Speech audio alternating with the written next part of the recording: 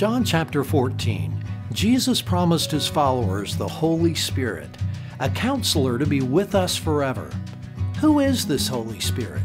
And what does the Bible mean when it says we're sealed by him?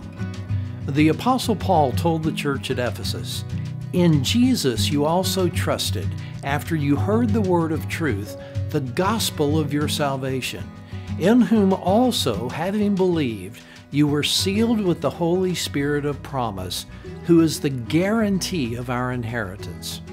Simply put, Scripture declares that the Holy Spirit is God, a divine person with a mind, emotions, and a will, the third person of the Trinity. He's the comforter and counselor that Jesus promised his followers.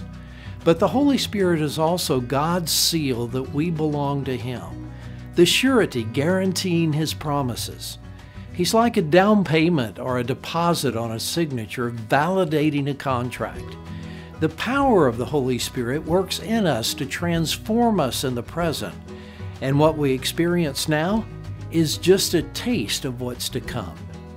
How do we get his power in our lives, this seal upon our lives? Paul said, having believed in Jesus, you were sealed with the Holy Spirit of promise. And I believe it's just that simple. We believe in Jesus, and we have access to the greatest power in the universe, the promised Holy Spirit.